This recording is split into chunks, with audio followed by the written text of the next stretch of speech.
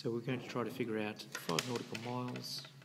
So going from 25 minutes to 30 minutes would be 5 minutes, which equals 5 nautical miles.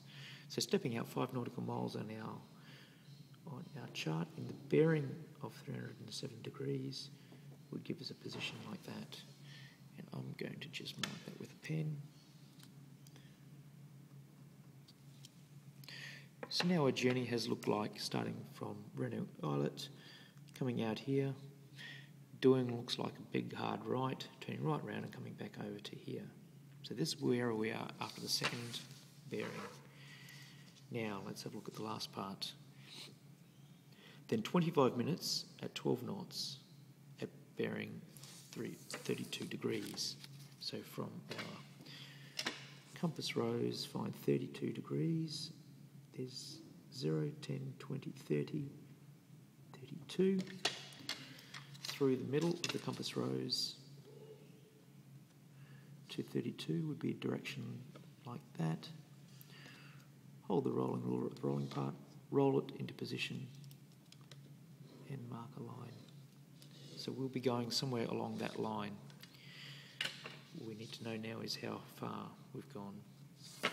So in this case, same thing again, 25 minutes at 12 knots. So what we'll have then is 12 knots, 1 hour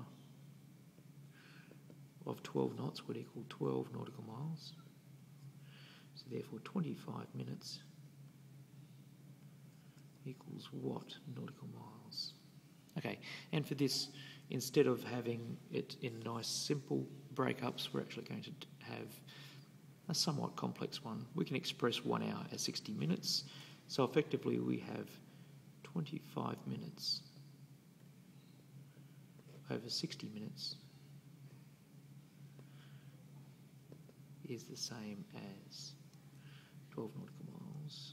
12 nautical miles are down the bottom there, over something else, question mark. Okay, so what we want to do is manipulate this equation until we have just this question mark on one side. And let's just call this question mark x. So 25 minutes, 25 minutes, nautical miles would leave, this would be in nautical miles on this side. So therefore, having a look at the equation, this 12 nautical miles, dividing by 12 nautical miles is what's holding this equation in place from x being by itself. So let's multiply both sides by 12 nautical miles. So we have 25 on 60 times by 12 equals x on 12 times by 12. So in this case our 12s cancel on the right hand side of the equation, which would leave x by itself, and it would just be 25 on 60 times by 12. So that's all we need to do to work out how many nautical miles we are. Calculators at the ready, and let's work that out.